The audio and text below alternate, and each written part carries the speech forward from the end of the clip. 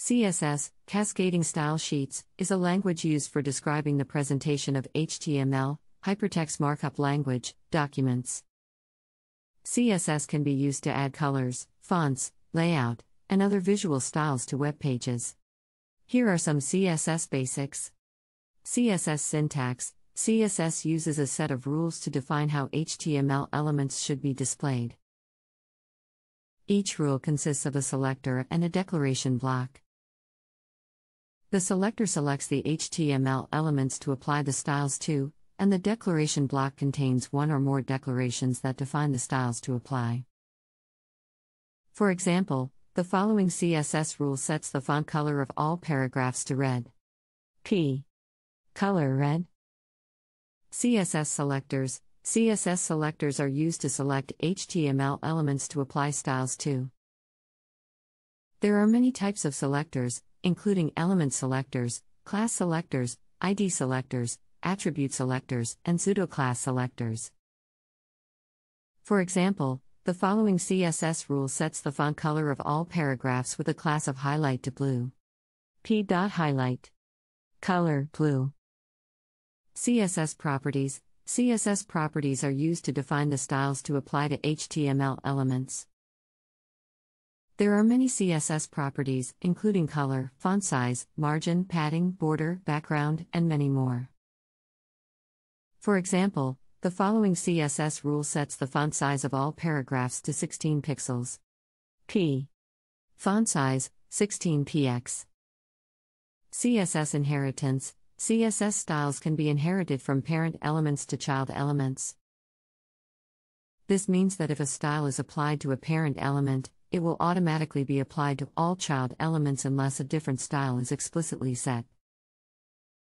For example, the following CSS rule sets the font color of all headings to red, and since the heading tags are nested inside a div tag, the same style will be inherited by all headings within that div. Div. Color red. These are just a few basic concepts of CSS. There are many more properties, selectors, and rules that can be used to create complex and beautiful designs for web pages. 2. Advanced CSS. Advanced CSS is a set of techniques and tools used to create more complex and visually stunning web designs. It goes beyond the basics of CSS and includes features such as animations, transitions, responsive design, and layout grids. Here are some key concepts and techniques that fall under the umbrella of advanced CSS. Flexbox, a powerful layout system that allows you to create flexible and responsive layouts with ease. Flexbox lets you align and distribute elements within a container in a way that is dynamic and flexible.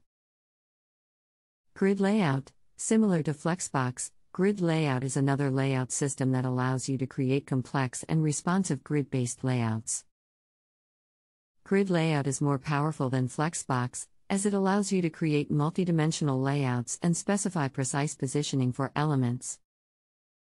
Animations. CSS animations allow you to add motion and visual interest to your website without relying on JavaScript or other external libraries. With CSS animations, you can create simple or complex animations for hover effects, loading animations, and more. Transitions. Transitions allow you to add smooth and gradual changes to the appearance of elements on your website. For example, you can use transitions to make text fade in and out or to add a smooth hover effect to a button.